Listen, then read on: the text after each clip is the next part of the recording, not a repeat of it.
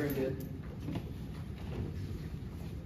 We affirm, as an observation, NBER 22 explains, under right-to-work laws, workers cannot be legally required to pay union dues, reducing unions by 13%. Unions are key for 3 distinct reasons. Contention 1 is income inequality. Subpoint A is wages. Because bargaining with employees allows unions to increase wages, Santano 22 writes is that workers represented by unions can earn 10.2% higher wages than their non-union peers. However, Vanavan 20 writes is that right-to-work provides the opportunity for employees to pursue their interests against those of workers, resulting in less bargaining leverage to raise wages, resulting in higher inequality. Subpoint B is safety. By making complaints to OSHA, SSN 18 writes that unions promote workplace safety. The threat brought employers to improve workers' safety. However, SSN explains that by weakening unions, right-to-work legislation has increased the rate of occupational fatalities by 14%. By pushing workers out of the job, Jensen 23 reports is that workplace injuries increase economic income inequality. Thus, EPI 21 concludes that deunionization explains a third of the growth of the wage gap. Crucially, because inequality reduces the level of demand in the economy, Shiparu 22 writes that when those at the bottom are at a greater risk for not living up to the potential, the economy pays the price. Thus, Eisenberg 15 concludes is that 8 of the 10 worst states in terms of quality of life are right to work, while 8 of the 10 best are non-right to work.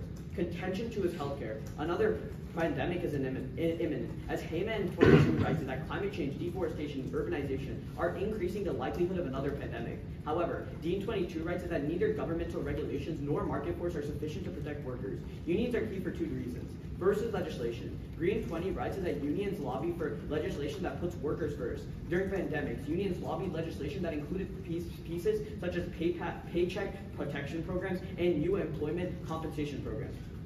Crucially, LeBrock 20 notes is that these legislations provide over $140 billion in appropriations to support the United States healthcare system and ensure all testing and vaccines are COVID to be covered and no cost. Second is coverage. Because unionized workers bargain for health benefits, Menincolis 20 reports that union workers are more likely to be covered by health insurance compared to non-union workers. If right-to-work laws are passed in every state, Gold 11 notes that 2 million fewer workers would be covered. Access to health insurance is key, as Galvani 22 writes, is that inequalities in healthcare access have exacerbated case fatalities rates in the United States. A fast and effective response to pandemics is key, as Yam 16 writes that there's a point at which pathogens become so aggressive that the entire host population dies. Civilization may be approaching such a critical threshold.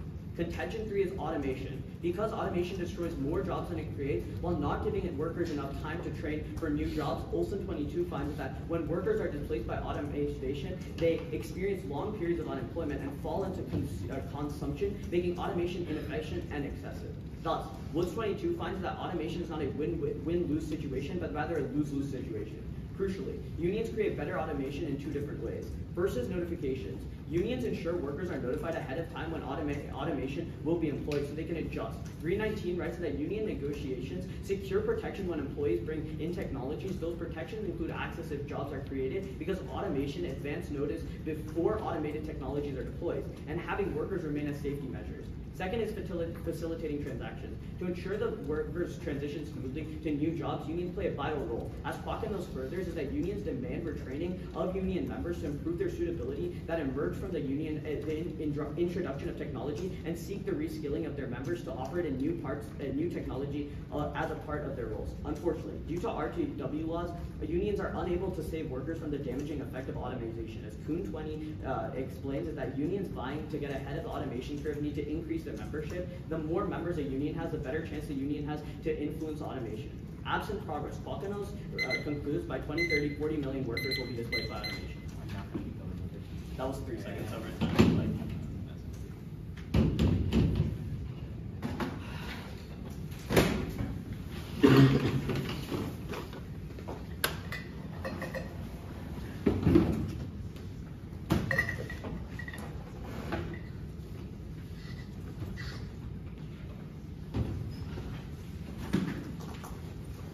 We're good. We don't need to wait for the call. Okay, I'm just gonna send it in the chain. Okay. So he'll send it, but I'll go ahead and start. Yeah. Okay. We negate. Intention 1 is manufacturing. Auto 17 explains right to work fosters an ideal environment for manufacturing, empowering employees who disagree with labor. constructionism. Right-to-work states represent the future for manufacturing in the U.S. Specifically, Austin 21 writes manufacturing is particularly exposed to unionization for two reasons. First, manufacturing has had historically high unionization. Second, high capital investment exposes employers to higher costs from unionized employees. Accordingly, right-to-work leads to a 28% increase in manufacturing. Empirically, NRWC 22 finds from 2011 to 2021, the states that had right to work saw a manufacturing gain of 400,000 jobs. States that lacked right to work saw a decrease of 29,000. Manufacturing blusters military might, as AZ07 explains, the industry's ability to supply or defense establishment will depend on its ability to compete in commercial markets and maintain a domestic presence. The government must encourage investment in manufacturing, otherwise it would seriously compromise military preparedness. Readiness is key, as Spencer Chouquet confirms declines in readiness signal to the world that the U.S. is not prepared to defend its interests. Hostile nations will lash out, inevitably leading to U.S. involvement. Devastatingly, the F-15 concludes the next great power war would involve nuclear weapons. It could end civilization inviting miscalculation. Manufacturing also makes the economy resilient, as NAM-17 writes, for every dollar spent, another 181 is added to the economy, the highest multiplier of any sector. Contention 2 is innovation. Expert 23 explains the U.S. has long been a global leader in innovation and ranks number 1 in R&D, venture alliances, and capital. RTW is the cause for two reasons. First is funding. Win22 explains, we're following right-to-work laws, firms experience a significant reduction in risk, encouraging corporate innovation and reducing financial distress. Firms increase R&D by 25% following adoption. Thus, Win22 concludes a comprehensive sample of over 6 decades suggests adoption of RTW results in significantly greater patents. Second is entrepreneurship. Ohanian 11 finds startups have very low profit margins, increased unionization will disproportionately raise costs, which leads to high failure rates. Out of 8,802 unions, 21% were firms with less than 10 workers. Better 10 confirms returns to capital investment are impaired by unionization, so new startups are much lower in non-right-to-work states, with entrepreneurial initiatives stifled. The impact is twofold. First is economic growth. Evidence 22 writes 50% of U.S. GDP growth is attributed to innovation, and the Royal one furthers U.S. growth has a positive impact on growth in developing countries, explained by its role as a trading partner. A 1% increase in U.S. growth is correlated with a 1% increase in growth in other countries. That key, as Majora of 08 quantifies, a 1% decline in developing country growth traps an additional 20 million people in poverty. Second is the environment. Chandaria 21 explains today's technologies have the potential to reduce global emissions by 2/3. There's momentum building for solutions. U.S. investors are emphasizing sustainable innovation. Action at home ripples globally as Board 21 furthers the innovative clean energy sector may be the greatest contribution to combat climate change. U.S. climate leadership brings down the cost of clean tech for the rest of the world to decarbonize. If progress stalls, Spectre 19 warns by 2050, ice expanded, brutal droughts fill the Amazon, and the planet plunges into a feedback loop of ever hotter, deadlier conditions. Armed conflicts over resources culminating in nuclear war are likely. The result is the end of civilization.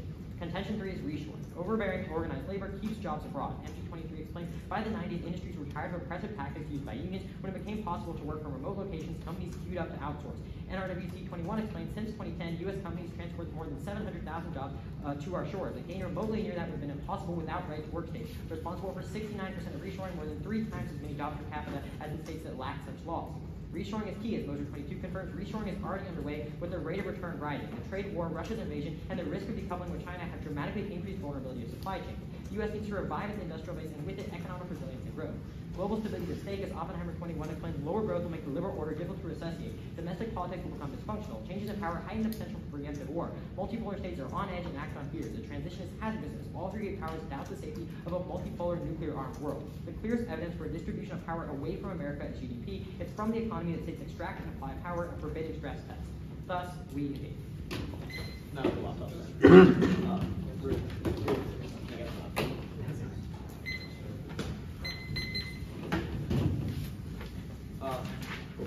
Can I get the first question? On your first argument about innovation, your first piece of evidence is guest expert evidence from 2023. Where's the methodology in this card? Or is there any methodology in the card? Sure, so I can pull up the card and walk you through the methodology. Sure, like what does the card cite to come with a 4.2%? It's a guest expert on a political blog that is being asserted. Like what piece of methodology does the author use? Sure, I don't know the specific methodology of that. It doesn't use any. Well, okay, it determines it through empirical analysis, and it's citing yes, other using studies. the journal it uses was 4 years ago, so sure it's written in 2023, but it's also done, like the Sure, methodology. so the innovation is still higher. No, in 4 years ago. We can agree that, okay, it's innovation higher than 4 years ago. Cool. Okay, sure. So on your safety argument, how do unions increase safety? By making complaints to OSHA, is that the argument? Yeah. Okay, why is a union critical to make a complaint to OSHA? We tell you that unions allow unionization to happen, where people use their bargaining power against these areas where they can do these complaints. Well, specifically on making a complaint to OSHA, I can do that tomorrow for my employer. Why is it union? Because when people are collective in their bargaining and when they talk to the people directly, that's what causes the change to happen. You That's just why said it was a complaint to OSHA, that's not yes, bargaining. that's what I'm saying. When they come collective together, there's more complaints that causes OSHA to look and recognize it. Can I get a question that we spent on that? Let's go to your argument about reshoring. Your impact is talking about a preemptive war, right? We've seen reshoring happen and we've seen offshoring happen. Why have we not seen a preemptive war? Sure, so on our reshoring argument, the idea is that eventually we need to be collecting this power, and so it's a good thing. The reason we haven't seen the war is because right-to-work states exist. Okay, cool. Yeah. So going to like your healthcare argument, the legislation made COVID tests free. Like, how did that solve for the pandemic?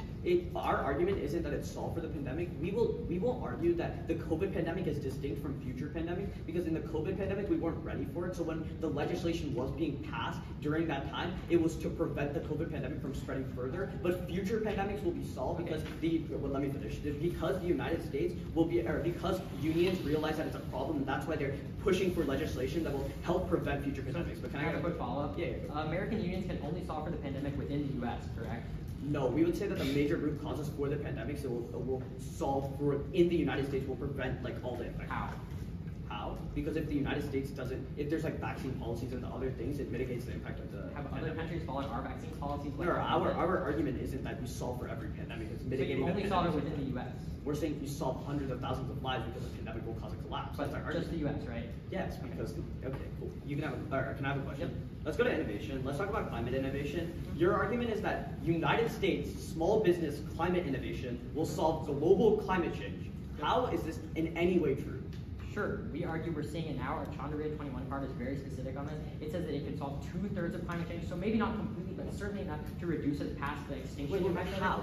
That's what I'm by asking. new You how. technologies, climate or like solar panels, carbon capture technology, making industries more efficient, manufacturing more efficient. All of those things that reduce carbon emissions can help to limit climate change. Starting pro.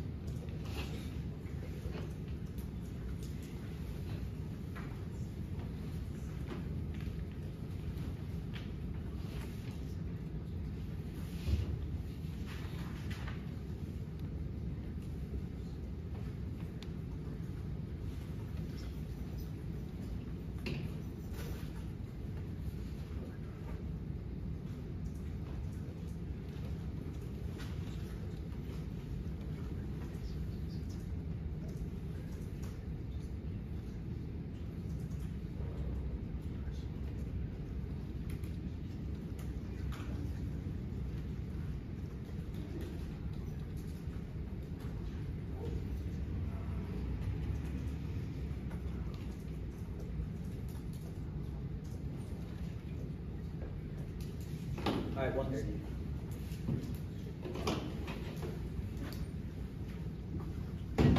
Alright. The order's just gonna be down my phone. We're not ready. Are you reading me after this? Yeah, but like we'll send it after. Yeah. Can you send it before? Not all of it. Like we'll send it after. It's easier that way. Would you like, is it like absolute? Because like I just wrote down most of it. It's fine. So, alright, yeah. So it's gonna start at the top there, please. Time starts now. At the top of my opponent's manufacturing argument, first off, they say that right-to-work laws increasing manufacturing by 28%, but we say that it's already getting better right now. The U.S. Bureau of Labor Statistics 22 finds that manufacturing output has continued to grow steadily through the second quarter of 2022. It was 3.5% above the last quarter, not affected by the pandemic, which means that manufacturing overall is not an issue. In fact, there's a surplus of workers right now, which means their arguments of creating jobs don't matter. Second, the unions are also going to harm manufacturing. Sherco 9 finds that unionizing raising wages, scratch that. Scratch that argument.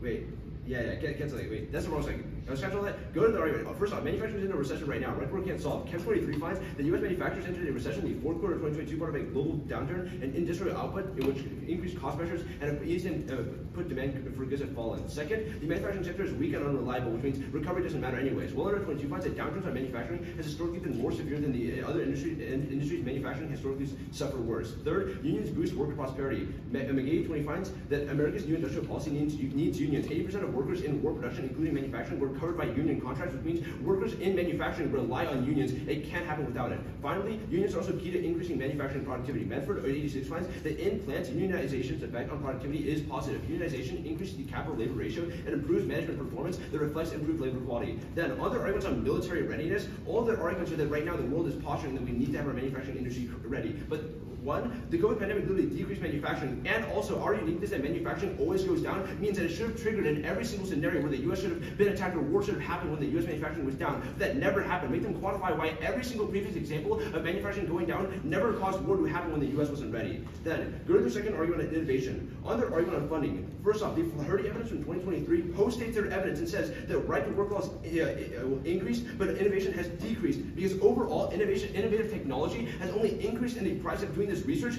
but innovative products have been made so much now that the actual return for companies are so low that companies don't want to invest anymore. But second, Bradley 11 finds that whenever unions increase productivity by giving workers better benefits and better training in the long term, that decreases turnover that is key for workers staying in these companies to conduct the innovation in the first place, which is why our evidence finds that innovation increased by 6.71% in states that have right to work laws. Third, the IRA and infrastructure bills also are all reasons why innovation is going to happen no matter what. The U.S. government is already prioritizing this, which is why innovation is going to happen regardless of things like unions. Also, other countries are also going to increase innovation. They just read evidence that the U.S. is #1 in R&D investment, but not innovative products, which is why, for example, the COVID vaccine was also outsourced to other countries that are going to do innovation regardless of the U.S. Finally, we also find that Silicon Valley is literally one of the leaders in the U.S. for innovation, but it's not led by right to work laws in that state, which is why obviously make them give examples of what companies or what states are doing this innovation.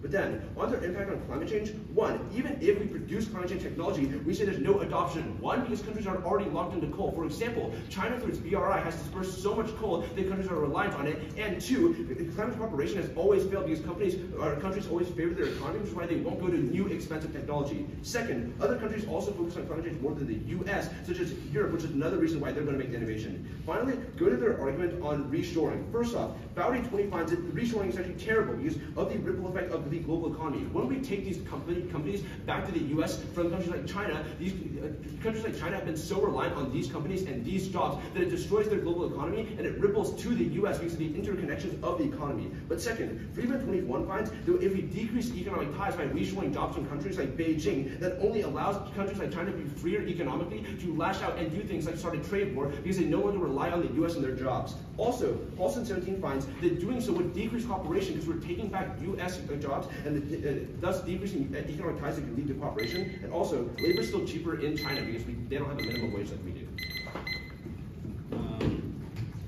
Using the two pieces of evidence on reshoring and the first piece of evidence on innovation. Yeah, Yeah. so the first episode.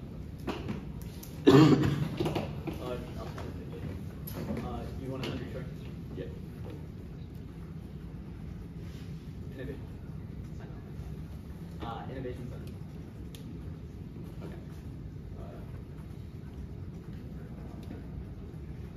Reshoring is something, I know what I get from science, but it's also. The cooperation stuff is the element. No. The cooperation is the evidence. It's like the minimum wage stuff, like the fact that China's getting so cheaper. Oh. Everything changes. Oh wait, no, we missed something. Okay. I'm just waiting for the reshoring stuff.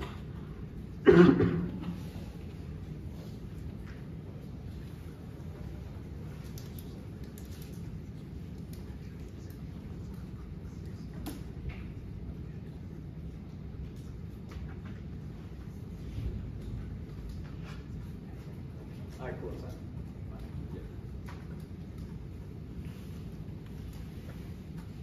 let me know when you get it.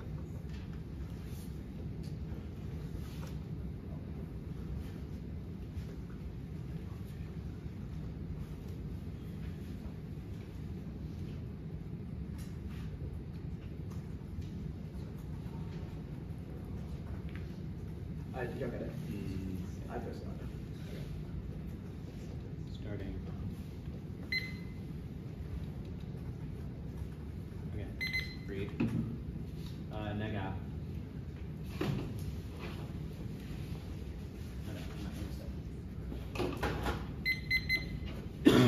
Back up. Yeah. Also, if you're going to read off the document or something. After. Okay, anybody not ready? Okay. We'll agree there's no impact on manufacturing. That kicks the link turn. On second catch, when innovation, will also agree that IRA solves and the government intervenes, so innovation always exists, and that if we fail to cooperate with China, so there is no turn. On the link turn specifically, there are just it says they're more innovative, but there are less companies to begin with because of deterred formation, so they don't actually increase innovation on net. On reshoring, they did not read a single piece of link defense in this argument. If they make new cross applications in their summary speech, we get new answers because we can't predict what cross applications they'll make. At that point, this debate is whether reshoring is good or bad. They say China is cheap labor, that it undermines the global position in the economy. There's no warrant why China is key to the global economy. Our evidence says that a 1% increase in U.S. growth spills over to growth in other countries. That was found on the innovation argument that the U.S. is the biggest driver of growth, so preserving U.S. economic superiority is preferable. And all their arguments about economic decoupling. Reshoring does not mean economic decoupling, but rather competition with China that forces China to invest in their own domestic industries. That also allows China to become more productive. The difference is that with reshoring, we avoid a supply chain dependence on China, which allows them to monopolize the industry. Also, they haven't weighed any of these arguments. Our argument is specific about war and lowering the risk that China is able to change our supply chain dominance into supply chain reliance into dominance for them. And none of their arguments are weighed, so there's no unique benefit. And even if wages decrease, that doesn't matter because again, U.S. economic growth spills over, and the impact is preventing war, which is far wider. They say it makes China more likely. No, because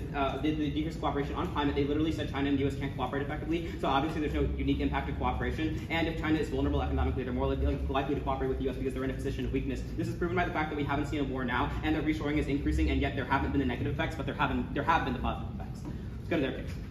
At the top, right to work is materially irrelevant. Whittaker 22. For a state to pass right to work, voters must elect politicians predisposed to anti-union preferences. Right to work laws dominate the South, and the South has historically had smaller union membership. Right to work really reflects preferences and will provide no substantive change to union membership. Presumed negative resolution says do more harm than good, so nothing is negating. On free riding, Scarp 22 writes free riders is false. Unions specifically fight to represent all workers, whether they pay or not. Unions spend only a small percentage of money on directly representing workers. If unions believe they were harmed by having to represent non-members, they could easily leave it to damage. But Short 15 finds closely reduced give unions a monopoly. The few institutions pressure them to put their members' interests first, leading to higher costs for members and inflated salaries for officers. And non-right to work states voluntary use require unions to earn worker support. This takes out the app and not the neg. Post-right to work unions are smaller, improving the business climate, but they're also more efficient, meaning workers receive more benefits on net. The only losers in the neg world are corrupt union officials. Group the contentions. Right to work laws lead to less union employment on net. Austin 21. Non-right to work areas give unions the ability to raise wages above competitive equilibrium. Facing higher wages, firms hire less. Market clearing then leads to non-unionized industries to absorb surplus. Conversely, Austin 21 finds since right to work reduces union density, union-exposed industries employ more. This has positive spillover effects on non-union industries by reducing labor they must absorb. Three implications. A, turns case. Less employees in unionized industries means less people with access to the benefits posited by the app. B, it outweighs on scope and severity. The app world may have stronger unions, but if there are less people with access to the unions, it's net negative. C, prefer our stats. Austin's the most statistical analysis,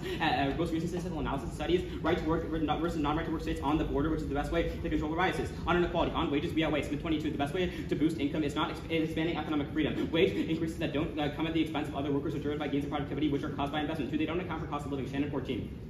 Right to work states generally have a significant lower cost of living, lower than average wages, and non-right to work states are offset. Once cost of living is accounted for, right to work states have average wages that are significantly higher than non-right to work states. On worker safety, 1, safe workers are productive workers, companies will guarantee it regardless. 2, right to work has higher satisfaction. Millsap 19. Between 2008 and 2017, enactment of right to work increased life satisfaction, especially among union workers. The increase in economic sentiment caused for nearly half the size of the increase due to having a college degree. On healthcare, group the links, union actions are counterproductive. Burger 22. When a union strikes, nurses are faced with losing wages, patient outcomes decline significantly, losses of over 46 million, and that undermines quality. Also, people can't access benefits. Kluber and Kleiner 10. The rate of hospital mortality is 19.4% higher among those admitted during a strike. And 2, unions lobby against universal health care programs. 1, universal health coverage hopes were called into question thanks to opposition from labor unions. Unions fight tooth and nail just to keep whatever healthcare policy they can to be better than their non-union peers. On pandemics, there's no extinction. Prefer rigorous studies and experts. Burnout and variation check. 421. Extinction from natural causes about 0.1% per century is incompatible with the evidence. Also, pandemics are likely to start in developing countries where regulations are weak, not the U.S. On automation, 1, classify the employment. Turn 2, every job automation destroys, it will create one. Companies have incentives to train workers, so automated jobs are effective. 3, corruption directly applies. Oshawa 18, a significant portion of misappropriated funds were explicitly intended for employee training. And 4, they hurt the most nimble workers. Shannon 14. Unions negotiate exclusive representation. For example, a high-performing worker is required to pay for a contract that rewards workers who are lower performers but who have greater seniority. So the workers who are most nimble and able to contribute to the economy are harmed by unions. Okay. Yeah.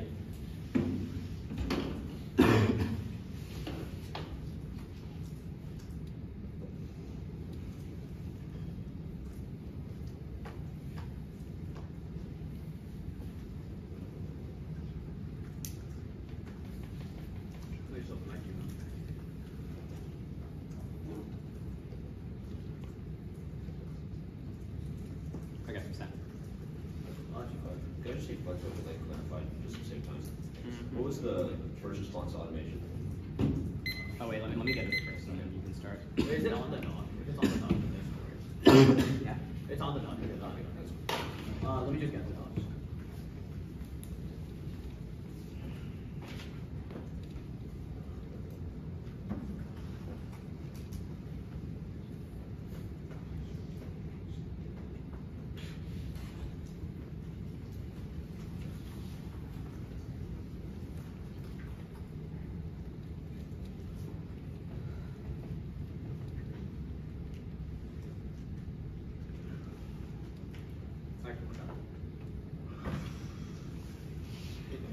Yeah.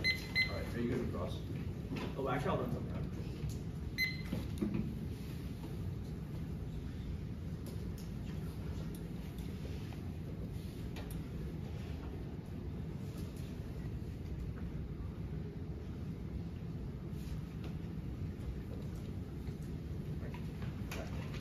That was 17 seconds. Very good for cross. You want to do the sitting or standing?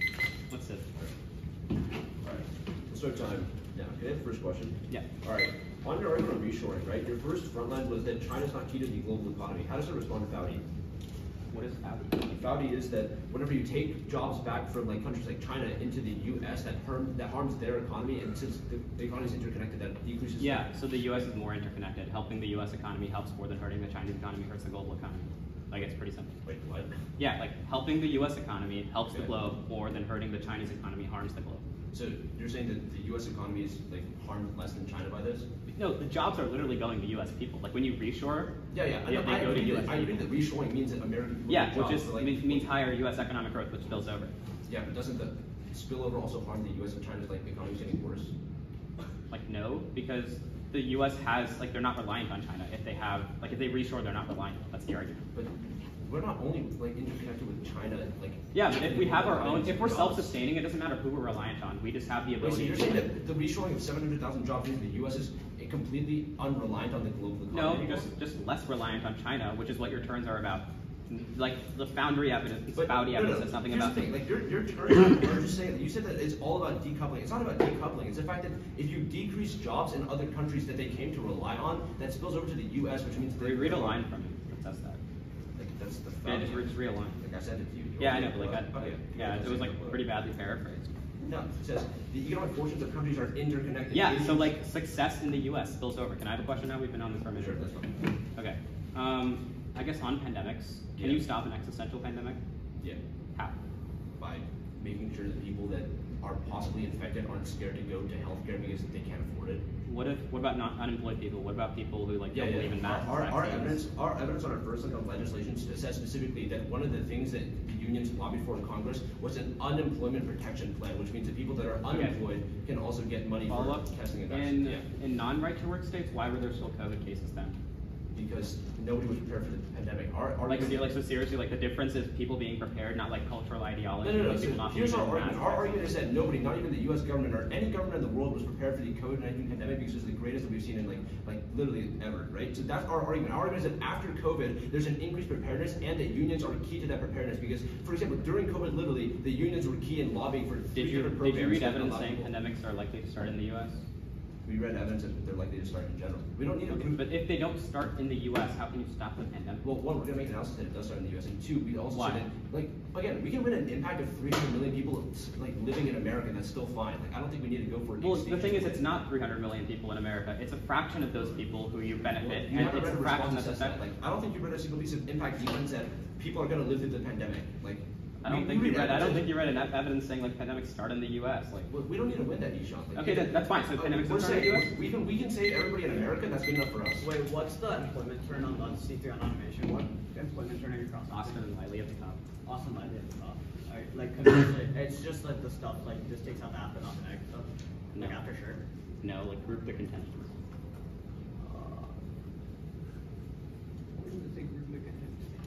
Alright, that's fine. You see it?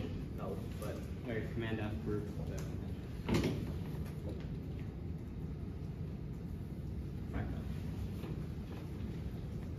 Okay. Sorry.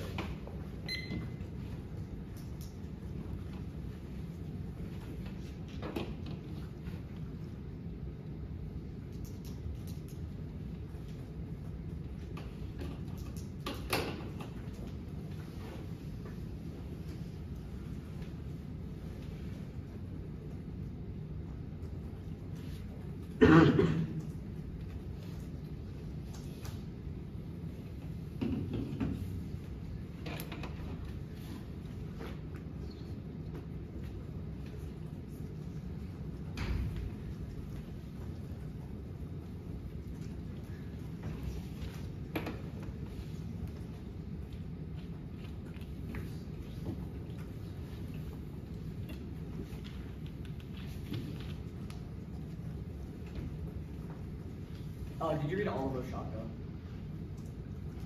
And you did not need Hertz. You didn't read Shannon 14, right? Where? Like on automation. You read the last two responses. Yeah.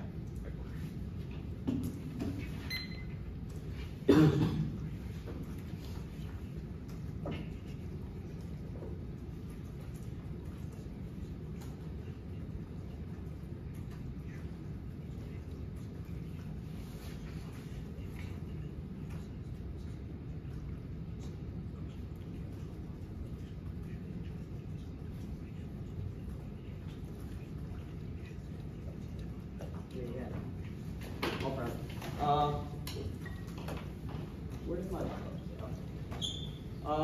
It's gonna be much lower. Our argument than their argument. I don't need my laptop.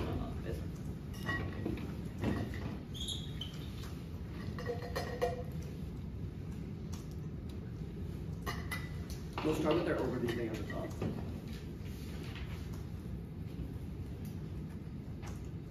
Is everyone good? And then it's gonna be a little bit. On the top, one, they tell you right to work laws are in minute and it won't do anything. But one, their last piece, their evidence is really horrible. The last sentence of it says that this might happen, but it isn't going to happen because there's always going to be other incentives for these companies to do other things. That's why their evidence right after tells you that even if free riding happens, right to work laws are always going to stop unions from ever developing and growing further. This is important because one, this implicates to our argument.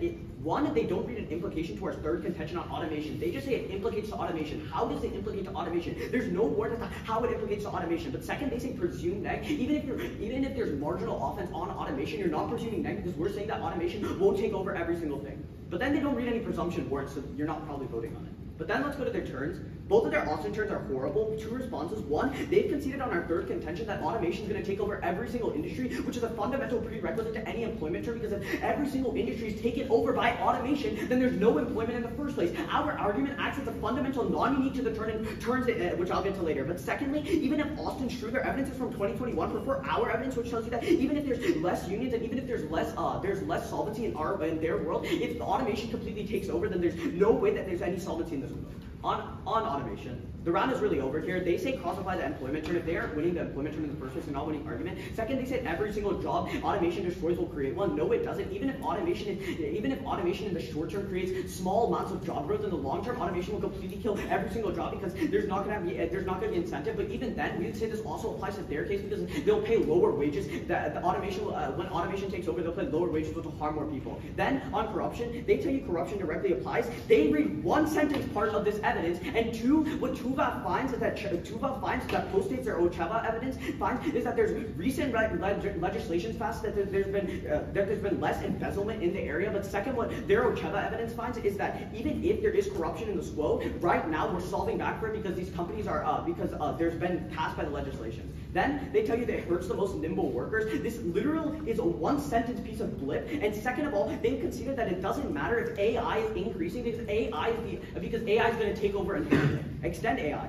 Well, we tell you that artificial intelligence will take over no matter what. The only way to solve it is by unions. Because unions are really strong and they can lobby against AI development, and because they can directly tell the people that AI will be shifted into it, which is really important because when they tell the workers, there's more readiness, and so there's less amount of impact of job loss. They've conceded that that our argument doesn't rely on AI completely taking over. They just concede the fact that AI matters. This independently outweighs their contention for 3 reasons.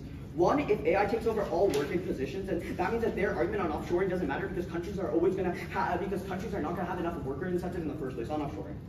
On offshoring, they've considered a lot of things. One, they concede that China's minimum wage is always going to be lower than America's minimum wage, which means that people are always going to still offshore to China because they will always have incentive to. Two, they concede that China turned cold, which tells you that China will lash out when you remove people from the area, which will cause massive amounts of war, which will cause every single one of them. Can you send do that? Yeah, yeah. I might have said the name wrong, but It's fine. oh, it's cats. Yeah, sorry, just like send it.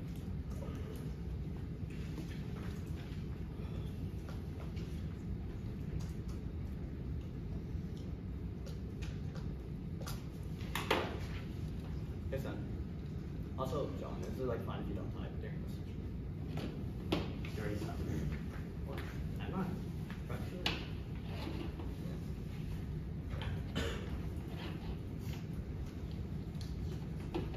It's done. Okay. When we get it, we'll start wrapping.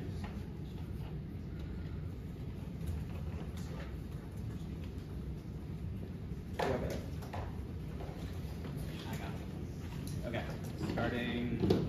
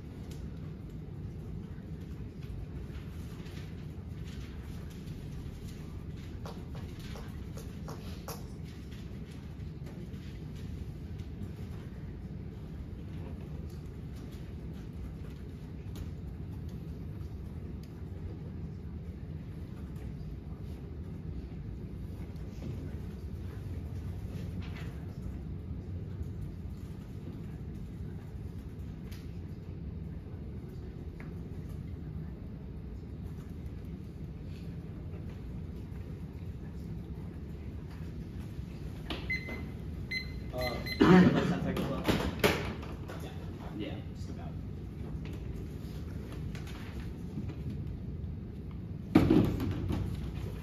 Okay. Oh wait, we're gonna use that last bit. You are? Yeah. Yeah. So I think.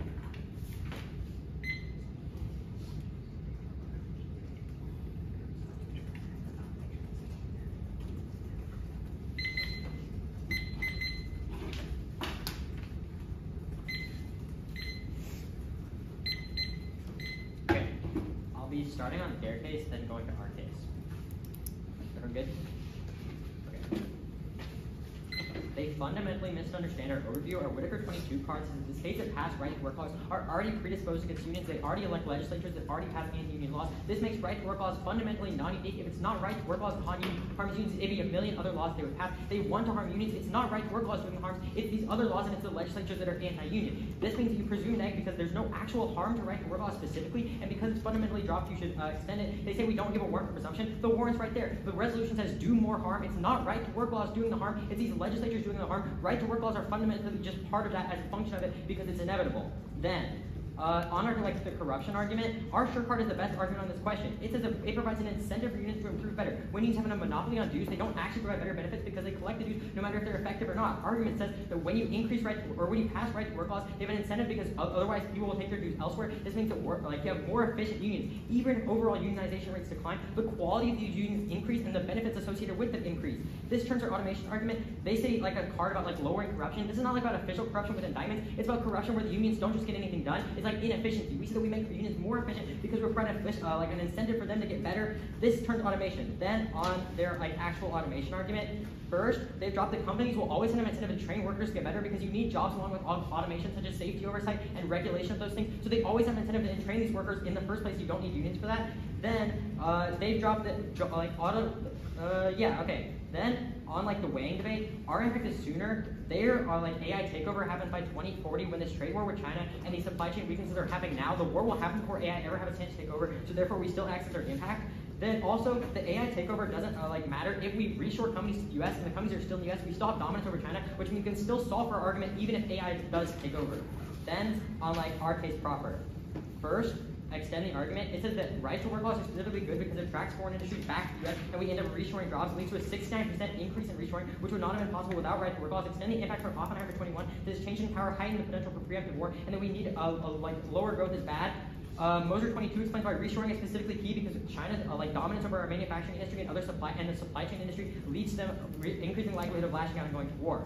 They only give two responses. First is on the minimum wage argument. One, this was really blippy, but two, the conditions are better in the US. Companies want to work in the US and they want to come back to the US. The problem is that they don't want to when unions are strong and when unions feel like they block it. Right to work laws are specifically the tiebreaker when countries are choosing whether to be in the US or China. And when you pass right to work laws, they reshore to the US. You should prefer us on this because you have a 69% increase in reshoring. The minimum wage was clearly not in effect. Then they've also dropped that China will cave. Even if we harm their economy, China won't lead out into this big trade war because China will cave. Also, there's no impact of this trade war because if we have domestic manufacturing, we can supply for both the globe and for our domestic industry. When we reshore manufacturing in the US, it doesn't matter if China cuts our production because we're no longer relying on them. Then we outweigh. First, we're existential. We lead to a supply chain war. Second, productivity links into the fourth. Third, we outweigh on scope because we go to the whole globe. And then fourth, we affect their conditions because we lead to an increase in productivity globally, which increases the poor, even if you don't buy the war.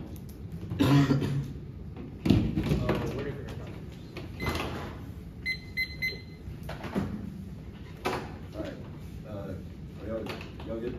Yeah. Right, first question? Mm-hmm. All right, so specifically on this argument on how companies want to work in the US because they have better conditions. So why exactly do companies care about better conditions if they're not the ones that are producing the products or manufacturing? PR matters. It's not having exploitive labor is very nice. Why does Nike still use child labor? Yeah, sure. I mean that's one thing, but it's not all of it's child labor. It's also not specific conditions just for the workers. It's business. If Okay, PR matters, and you they're have already doing you have an argument saying they would prefer China. We have an argument saying they would prefer the US.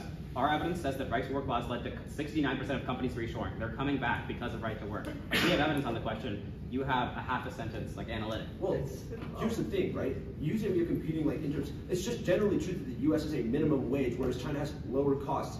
Your argument is just there's better conditions. Why do companies care about better conditions? My question. Investors are more willing to invest in the U.S. They have more faith in the model of the access company. to capital is easier in the U.S. If you're looking for warrants, other domestic How's it easier to access capital in the U.S.? Okay, so again, none of this matters if we prove that 69% of reshoring is occurring because of right to work laws. Maybe some companies stay in China. You don't bright line for how many companies need to come back for us to meet this. Our evidence says it's enough. So it's already enough. It's already enough. Yeah, right to work laws are doing good. It's enough. Wait, so 69% of jobs coming back is the bright line to maintain the global liberal order? Sure. You would need to contest the logic of that. You have a question. All right. So how do unions help with like the automation, impending automation? Do they like lobby, like prevent automation from taking No, over? so there's two things. First is Oh, sorry, timing. Yeah. First is notifications. Do you want to explain? Sure. The first link that we have that is notifications, which is that even if automation is going to happen, the unions ensure that companies have to notify the workers before time so that they can't just like lose their job in a second to automation and have nothing. Can You I can have a ask- transition Can period I to just that. explain both the links? Yeah, then I'll ask a question on the first. Yeah, and then the second link that we read is that even with this, even if there is like an increase in it, the unions have, because of laws that have been passed, unions have to guarantee jobs to workers, even if AI is taking over, which you consider AI will fully take over. Okay, so for the notifications argument, if AI will take over all jobs, like let's say they're notified. If I'm a worker, I know my job's going to get automated, but if all the jobs are going to be automated, where do I find employment? What's the question? Where do I, like, I'm a worker. No, that's I'm why our I'm second link notified. works in tangent with our Yeah. first link. So like they're not independent of each other? No, our second one says that the only reason why companies would ever keep workers around for oversight instead of just fully relying on automation and cutting costs that way is because of unions. I mean, the links have been contested throughout Yeah, the debate. unions and their collective bargaining are the only reason why companies ensure that workers stay for oversight. Cool. Can we have a question? Yep.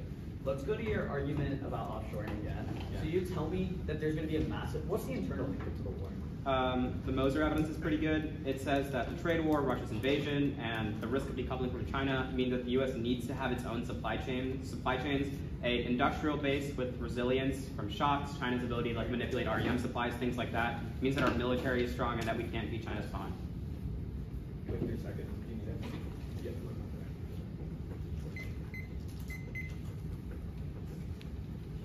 That's fine.